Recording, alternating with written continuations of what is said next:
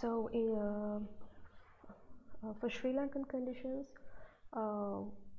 we usually use the Australian code, but in MIDAS it does not have this inbuilt code, so we have to go with the Eurocode. So let me show you how to apply wind and earthquake loads. So first you have to define the loads, wind, and then again wind, and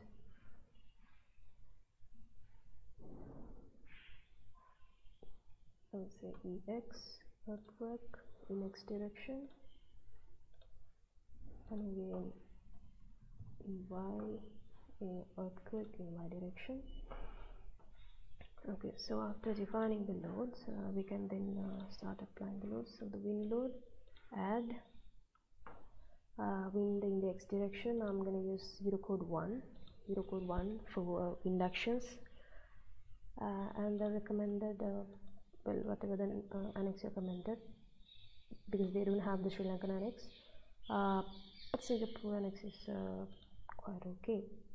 And for the wind load parameters, so you have to define the terrain categories, and usually, let's say if this structure is in Colombo, we can usually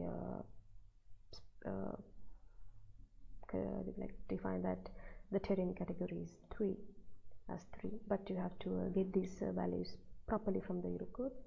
And usually the basic wind velocity, the recommended basic wind velocity for Colombo is 38, so I will 38, and these are, so usually we don't have very significant directional or seasonal changes in wind in Sri Lanka, so these factors can be kept as 1.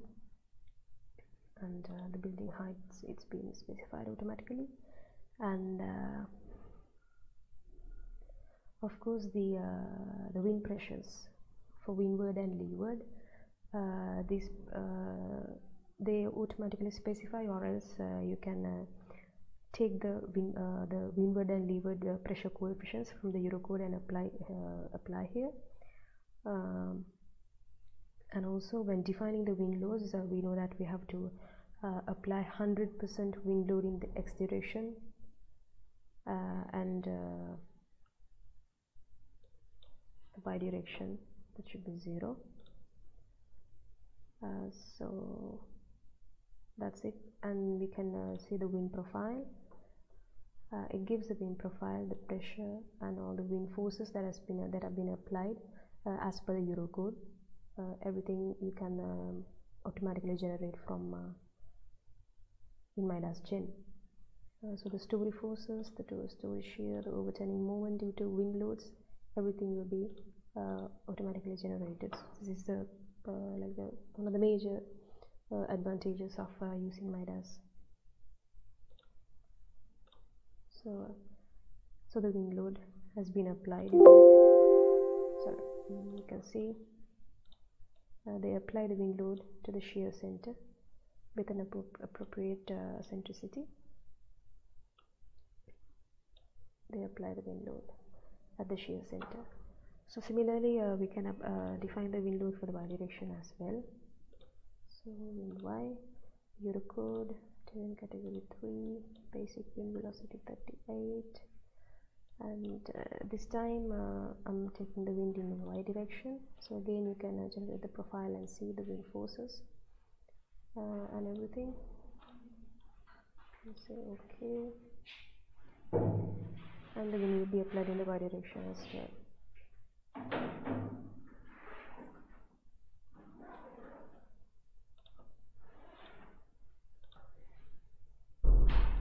And then let's apply the seismic loads, the earthquake loads. So let's add EX. So we don't have the Australian code in MIDAS Gen, so we will use the Eurocode. And So since this is the structure is anyway going to have a pi foundation, so it will be supported into the bedrock, so we can say the ground type as A.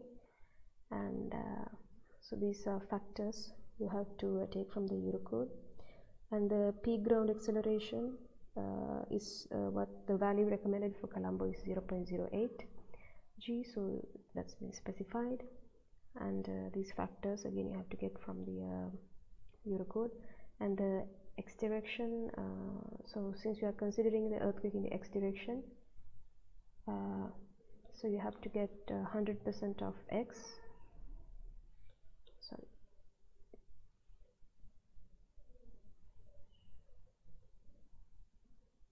here in here 100% of the x and 0.3% of y.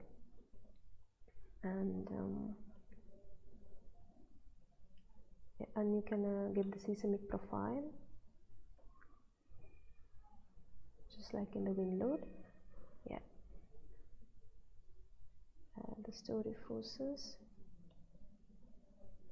everything have been automatically calculated. The story shear and the overturning moment.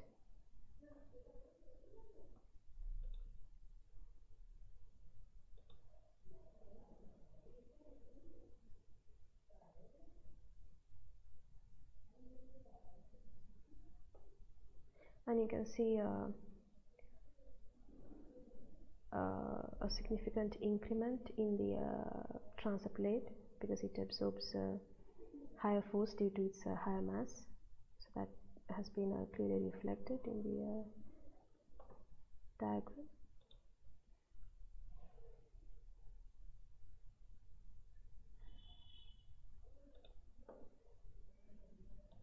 So everything has been calculated.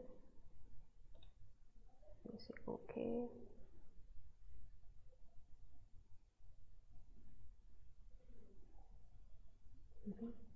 And again we have to apply the earthquake in the y direction.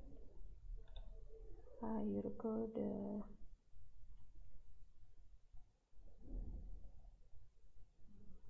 so this time 30% in the x direction and 100% in y direction.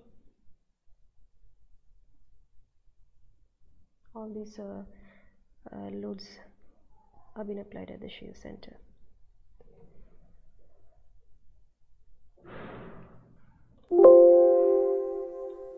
Okay, and now you can see so the loads have been activated, and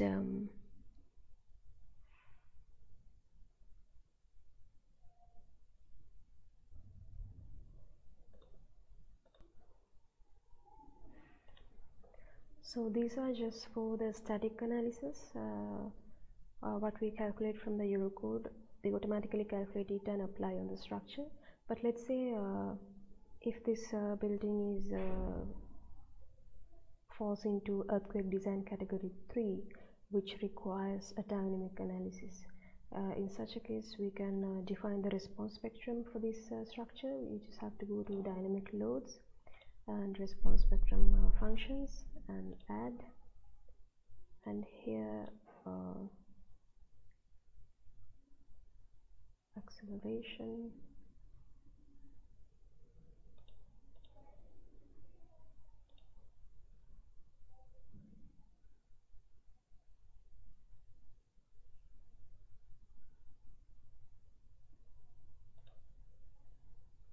design spectrum, A,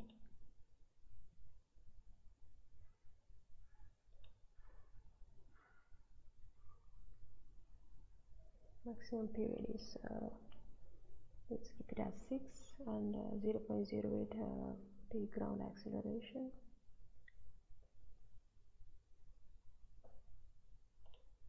And this way you can generate the response spectrum functions in MIDAS Gen, and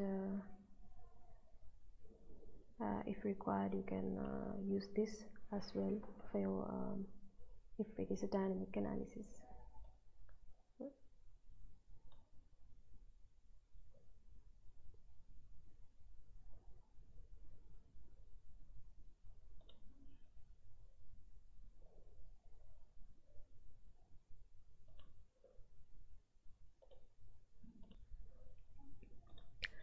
So not only the response spectrum analysis, you can also perform the time history analysis in MIDAS Gen.